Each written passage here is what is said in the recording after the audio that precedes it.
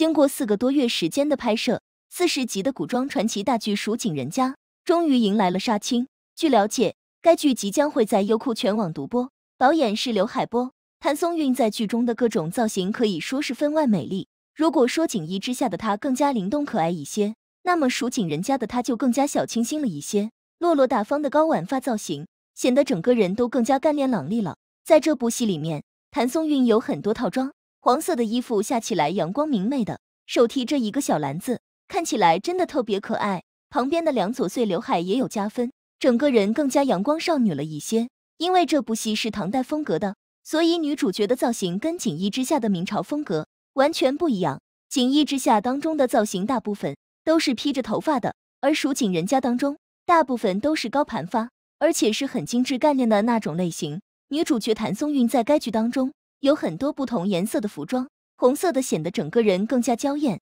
而蓝色的更加大气。谭松韵一直都是一个业务能力很强的女演员，跟她合作过的男演员都表示她很敬业，而且也是一个内核强大的女演员。郑业成在采访的时候表示，松韵真的很好，不仅演得好，而且能够看得出来是一个坚韧的女演员。虽然网友对这部戏是无比期待，但是大家好像根本无处宣传的样子，因为并没有足够的素材。官方可能也是担心大家把路透传出去，所以才把保密工作做这么好，4个多月的时间都没有放出任何有效信息。但即便如此，也挡不住观众们对于这部戏的期待和热情。蜀锦人家杀青的消息很快引来了观众们的注意，有人在感慨女主的造型好看，有人是在为白衣郑业成呼叫呐喊。其实这2位的古装都挺不错的，谭松韵这边有2部代表作品，锦衣之下、锦心似玉都能拿得出手，不仅获得了很高的口碑，而且还收获了无比高的热度。尤其是 CP 感极强的锦衣之下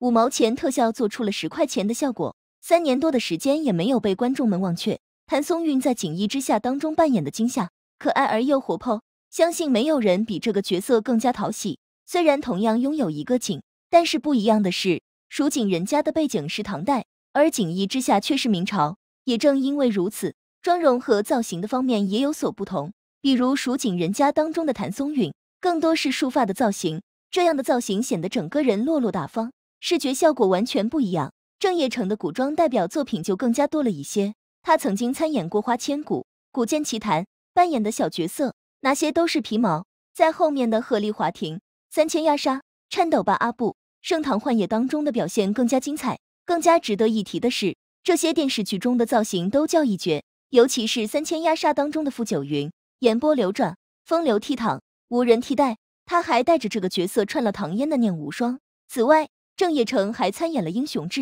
当中的造型也很好看，黑衣黑马，威风凛凛。而在蜀锦人家当中，郑业成也有好几套服装，有落魄的蓝色衣服，也有很精致的灰色，还有穿着官服、戴着官帽的白衣造型。不管是翻领衣服还是其他风格的，都能够轻松驾驭。而且郑业成的打戏很好看，能文能武的角色，谁能不喜欢呢？可能跟身份有关，所以他的服装和造型基本上都很精致，也有质感。白衣造型出来的那一瞬间，真是惊呆了。就这还只是一个路透，真正的海报出来之时，想必会杀疯了吧。如此看来，蜀锦人家的女演员配置还是挺不错的，不说天花板颜值，但至少古装造型都很好。再加上谭松韵和郑业成2个人的路人缘和剧粉，感觉这部戏有点稳了。